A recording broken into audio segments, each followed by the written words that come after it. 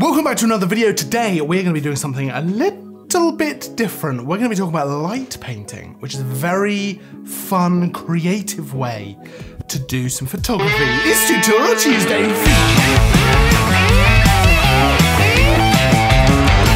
Welcome back to Tutorial Tuesday, where each and every Tuesday, we bring you a brand new, fresh photography tutorial. Now, as you can see, Halloween is coming up. We've got some fun stuff going on. We'll probably do some actual full-on proper Halloween content because it's a little bit early now. But I wanted to talk to you about light painting, which is a very fun, creative kind of thing you can do with your photography. Now, we're going to go through a full example that I'm actually shooting right here on this desk with this pumpkin, mainly because it's actually raining outside. The techniques in this video can be applied to all kinds of different ways of making this happen. You can do it outside, you can do it inside, you can use different kinds of lights, different kinds of colors, and essentially the techniques that we're gonna do here today carry over to all of that. So it's just about being creative and your imagination as to what you can actually achieve with it. So first things first, what exactly is light painting? Well, to me, there's two types of light painting when it comes to photography. There's the type we're gonna do today, which is essentially where we draw or paint with lights using a long exposure, so keeping our shutter open while we take the photo for 5-10 seconds, something like that, and paint with lights in the scene to leave a light trail. And then there's the second type of light painting, which is not what we're going to cover today, but if you want to see a tutorial on that, we can certainly do that as well, which is this kind of light painting. So at night, I mean, this is one exposure, this isn't multiple shots put together, this is one exposure where I've got the night sky behind, and then I've got my subject sitting kind of looking out at it, and I've actually used a light while the shutter is open and exposing to just kind of paint over them to brighten them up a little bit, but without leaving the light on them the whole time to actually kind of overexpose them. But that's a different kind of light painting that we're not gonna get into in this video. This is the one we're gonna be talking about today, where we paint fun lines with light around our subject and stuff like that. So let's get into exactly how we do that. Now, first of all, I set up the pumpkin exactly like this. So I've carved, well, I didn't carve it, if I'm honest. I got Matilda to carve it, who you may recognize from a bunch of videos. She carved the pumpkin, did a really great job. We put a light inside. We were gonna use a candle, but in the end, we ended up using an LED light, and I think it looks good. I set up the lights behind, so they're kind of also a pumpkin-y, orangey sort of color, so that we've just got our general setup here. Now, I didn't put any additional lighting on the pumpkin in this situation. That is something that you could experiment with, but you just want to be careful that you're not adding too much light to the scene. And the reason for that is we're going to be leaving our shutter open for anywhere between sort of 2.5 seconds up to about 10 seconds. So the more light you have in the scene, the more you're going to have to make things happen, like use an ND filter or use a crazy closed down aperture to try and restrict the amount of light going into the camera, going onto that sensor. So in an ideal world, we want to have as little light in the scene as possible because we're going to be letting so much into our camera. So now that that's set up, we need to set up the camera itself. So obviously it's on a tripod because we're going to be doing a long exposure. Leaving that shutter open means that it needs to be on something steady. It needs to not move at all, because any camera shake is going to introduce blur to the image, and that's not what we want at all. So the settings that I'm using for these photos, starting out, we're starting at f16, so pretty closed down.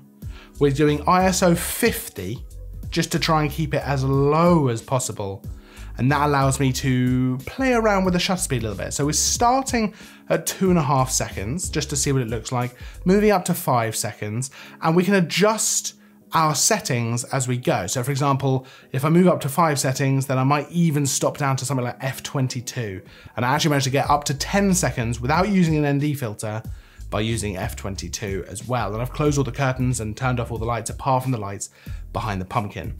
Now, that's not ideal, because when you stop down that much, when you close the aperture right down, you start getting something called diffraction. It starts to make the image less sharp. So a better way of doing this would actually be to use an ND filter on the front of the lens. Whether that's variable or whether that's just something like a 10-stop ND, that is going to massively restrict the amount of light coming in, and it's going to make it easier to keep that shutter open for longer. Now, I like to do a couple of test shots.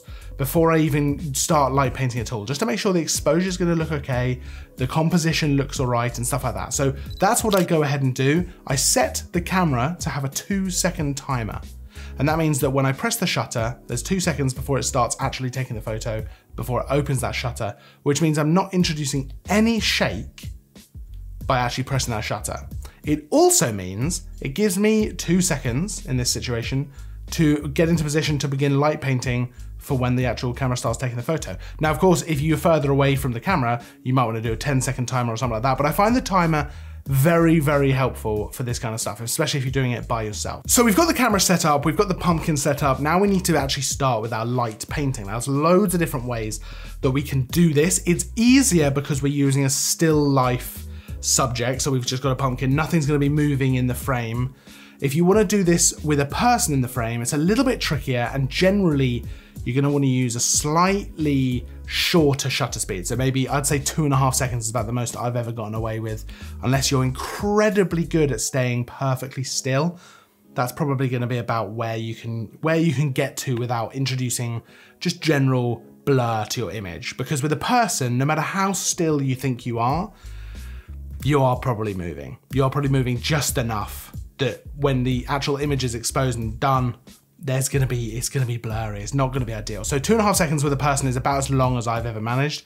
But with something like this, or any still object at all, 5-10 seconds, it doesn't really matter. Nothing's moving. The only thing that's gonna be moving is the actual lights in the scene. So we've set everything up, we need to get our lights. Now I was using sparklers to actually do this, to actually achieve this effect. But you could use an LED light, you could use a long kind of tube light, would look amazing because it would leave really kind of long trails behind. Sparklers look very, very nice because they give off little sparks. I mean, big surprise, right? But they give off the sparks and they look awesome, the way they kind of move around. The actual light is very, very nice. And they leave these really nice light trails as you move them around the scene. And I know you're thinking, if you've never done this kind of thing before, you might be thinking, well, this sounds great. I'm really into it. But how are you not getting yourself in the shot? And that's the beauty of what we're doing here with the long exposure. So I dressed in pretty much all black just to make sure that I wasn't giving off any kind of reflection or unwanted light or anything like that. And that means that as I move through the scene, the camera's not really picking me up. I'm not in one space for long enough and I'm not giving off any light to really actually pick anything up. It'll be getting the light from behind me, which is much stronger than just whatever black clothing I was wearing. And it's obviously getting the light from the sparkler because that's nice and bright, so it's easy to actually get that onto the sensor. But the light that's bouncing off me is just not enough to actually get in there. So as long as I don't stay in one space, as long as I'm standing out of frame and it's just my arm, maybe my shoulder that's getting into the frame, well then it's no problem at all. It's absolutely pretty straightforward to not be in the frame. Now, I would say that this is a little bit of trial and error when it comes to doing a bit of light painting like this, because you don't know exactly what it's gonna look like until you've taken the photo. So to start with, I just did some pretty basic, like the sparkler, and then just bring it around the pumpkin to create some lines. And a key part to this is that you wanna start just before the actual camera starts taking the photo, and you wanna keep going until the camera's finished taking the photo. You don't wanna, right, camera started, now I'll begin, and then, oh, right, it's about to finish, I'll take my thing away, because that will leave lines from where you go in and then out, and you don't want that. You want the nice circular lines, like in this situation, all around. So you essentially start just before the camera starts taking the photo, and you keep going until the camera stops taking the photo. That way you're gonna keep all the lines exactly where they should be. And hopefully what should happen is that your arm is not in the photo at all. I'll pop the actual settings that were used for the images up on the screen so you can see exactly what we did camera-wise. But to be honest, it's a pretty easy technique that you can just do with a little bit of trial and error. So for example, I went a bit overboard. I got 30 sparklers. We didn't need 30. We used about 8 just to get the photo that we wanted to get. But you could use sparklers, you can use tube lightings, you can kind of make your own lights. You know, any LED light's gonna be pretty good as well. You know, if it gives off different colors, because you can kind of paint different stuff. I've been limited to being inside because it's really chucking down with rain, but there's so much you can do outside as well. You want to wait till it's a little bit darker. So for example, if you are going to a forest or if you are going to something like that, which can look amazing, maybe go with a friend just because, you know, the forest at night around Halloween, or do any of us want to be there? But for the light painting, yes, we do. It's also probably worth mentioning that it may not be the best idea to use sparklers indoors. These were indoor sparklers, and they also only lasted for about 10 seconds at a time, so I had to be pretty quick lighting them and then going with the camera. But it's probably worth mentioning that that's not necessarily the best idea. But any space that you can get to be relatively dark, you can have some kind of subject, and then you can paint the light around, is going to look fantastic. And it's all just about how creative can you be and your imagination as to what you can actually make, how you can make this work. Now, if you have any questions about anything you've seen in the video, any of the kit, anything at all, pop it all down in the comments below. Don't forget to like and subscribe if you enjoyed the video. That always helps us out. We've got some really nice autumn stuff coming up soon. I've already gone out and shot a bunch of stuff actually. So there's a bunch of autumn tutorials. We've got autumn photography, we've got autumn editing, stuff like that, all coming up on the channel over the next couple of weeks. So make sure to keep it locked to Park Cameras for more of that. I will of course see you in the next video. And as always, thanks for watching.